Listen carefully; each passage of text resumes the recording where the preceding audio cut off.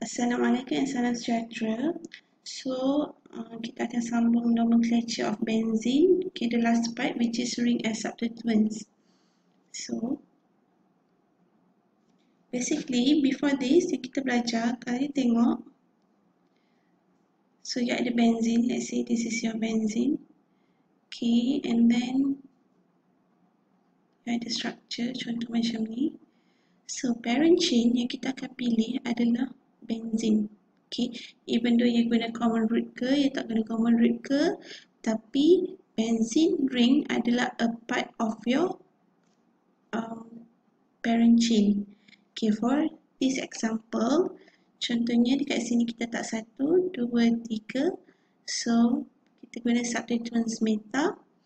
So, and then bromo, ethyl, benzene. So, meaning that parent chain awak adalah benzene. Okay, so kenapa kita pilih benzene as your parent chain? First thing, because benzene adalah longest continuous carbon chain. So, dia ada 6-membered ring. Second thing, sebab you ada multiple functional groups such as halogens, alkyl group yang directly attached pada benzene ring. So, Br ni dia tak attach pada ethyl. Okay, tapi Br attach pada benzene. Same goes to the ethyl. Dia attach pada benzene. Okay, not attached to Br. So, you have two functional group that attach to your benzene group. So, that's why benzene will be your parent chain. So, bila parent chain, kita letak nama dia di hujung. Okay. So, I give you another example.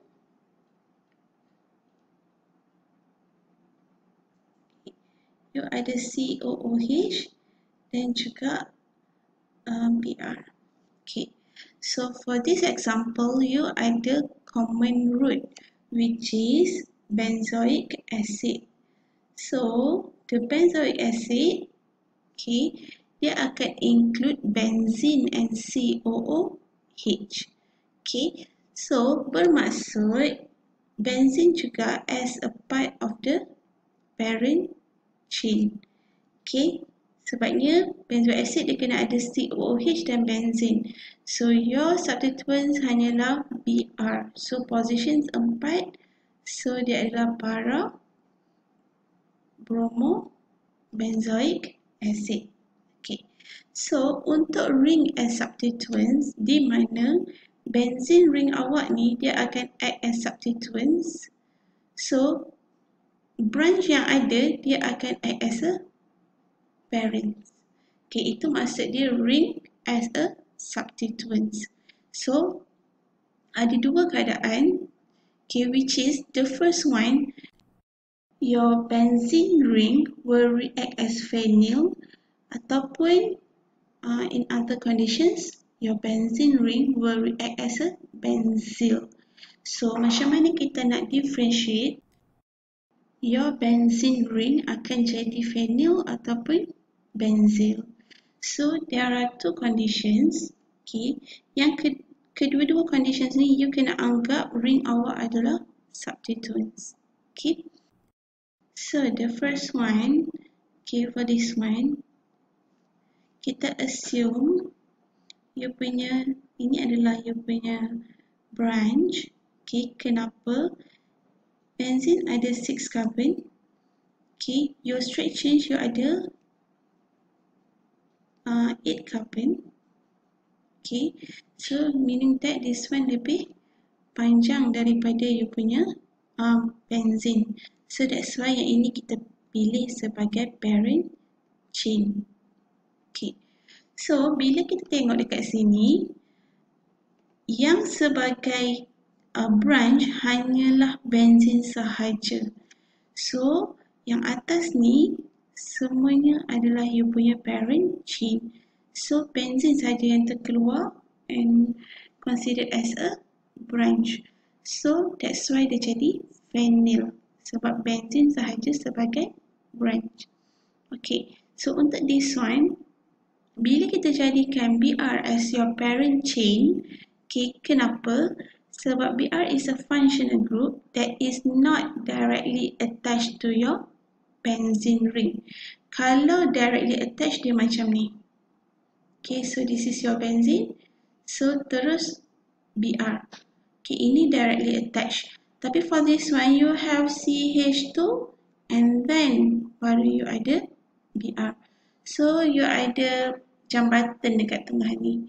So that's why BR awak ataupun your functional group is not directly attached to benzene. So dia akan jadi you punya parent chain.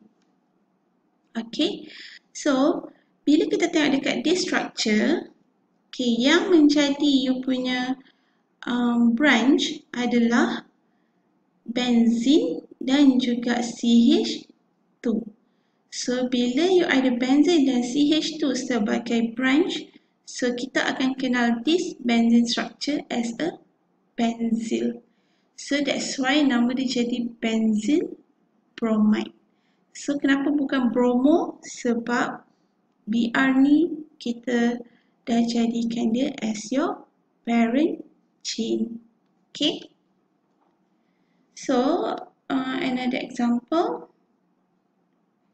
Okay, this one. Okay, so first thing, macam mana you nak decide ring akan jadi parents ataupun other than that yang akan jadi parents? You locate the functional group. Okay, so untuk this structure, kalau kita tengok, you ada dua functional group which is BR dan juga double bond. Okay, dan kedua-dua functional group ini is not directly attached to your benzene ring. So bila tak directly attached to benzene ring, automatically ring awak dia akan jadi substituent which is phenyl ataupun benzyl. So either one lah, salah satu. So macam mana kita nak decide kita nak guna dia sebagai phenyl ataupun benzyl adalah you kena naming your structure yang dekat sini ni according to functional group yang berkaitan. Okay, so for example kat sini kita ada double bond dan juga BR. So untuk yang ini kita akan naming mengikut cara alkene. So bermaksud first step you kena cari longest continuous carbon chain. So this is your longest and continuous carbon chain. Second kena buat numbering. So double bond kena lowest carbon number. So 1, 2, 3, 4, 5, 6, 7. Okay. Nombor 2 numbering settle. Nombor 3 locate and name your branch. So awak ada satu branch which is BR. So 6 bromo. Okay. And then you ada lagi satu branch dekat sini. Okay. So sekarang kita kena decide nak guna phenyl ataupun benzyl. Okay. Tengok pada branch awak ni. You have 1 CH2 kat situ. So CH2 dan benzene maksudnya yang ini adalah 3 benzyl. So last one, number 4, you kena susun ikut alphabetical order. So your final name dia akan jadi 3 benzyl, okay, followed by 6 bromo, and the longest carbon chain adalah heptene. Okay, nak letak hep1-tene boleh, nak letak heptene je pun boleh. So this is the name for your structure. Okay, so for the second one, okay, sama juga, you have BR which is you punya functional group yang not directly attached to your ring. So dia jauh. Okay, ingat kalau directly attached yang macam saya tunjuk tadi, ring awak terus Cl. Contoh direct. Yang ini you ada carbon lain baru sampai ke BR awak. Okay, so not directly attached. So ring awak akan jadi substituents. Okay, so kena pilih sama ada phenyl ataupun benzyl. So for this structure, semuanya adalah single bond. So meaning that kita kena naming according to rules in chapter number 2, which is alkene. Okay, so first rule dia sama juga, find your longest carbon chain. So longest saya dapat dekat sini. Okay, so and then numbering branch must be at the lowest carbon number. So we start here, 1, 2, 3, 4, 5, 6, 7, 8. So and then locate and name your branch. So saya ada 1 branch, 2 branch, 3 branch. So yang ini adalah 2 methyl. Yang ini adalah 4 bromo. Okay. For this one, kita nak decide dia sama ada phenyl ataupun benzyl. Okay, kita nampak pada this structure, hanya benzene yang act as a branch. Okay, kat sini. Dia tak ada CH2. No CH2. Okay. So, because of that, dia bukan benzyl, tapi dia adalah phenyl. Okay. No CH2 memang benzene sahaja yang sebagai branch. So final name dia adalah kita ada 4 bromo, and then we have 2 methyl, and then we have 3 phenyl. Longest carbon chain you adalah octane. Okay, so this is how you nak name ring as a substituents. So first kali tentukan whether dia adalah parent chain ataupun substituents, and then kalau you dah confirm dia adalah substituents, so you kena decide whether it is phenyl ataupun benzyl. So macam mana nak decide? You decide dulu, you kena naming that compound using rules of alkene ke ataupun alkyne. So and then baru boleh decide ring awak ni akan jadi phenyl ataupun benzyl. Okay. So there are several examples. Okay. Kalau you boleh tengok for the first one, dia guna C6H5.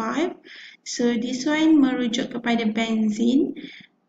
The simplest molecular formula untuk benzene adalah C6H6. So bila ada satu substituents yang akan jadi hilang satu hydrogen, so that's why dia jadi C6H5. So for this one, since you ada dua group benzene, so and then we have double bond, so kita akan naming according to rules of alkene. So kat sini you akan dapat 2,3-diphenyl 2-pentene. Kenapa kita pilih sebagai phenyl? Sebab hanya benzene ring yang jadi substituents. Okay, this is another example. Kalau kita nampak, kita akan namingkan dia menggunakan alkene.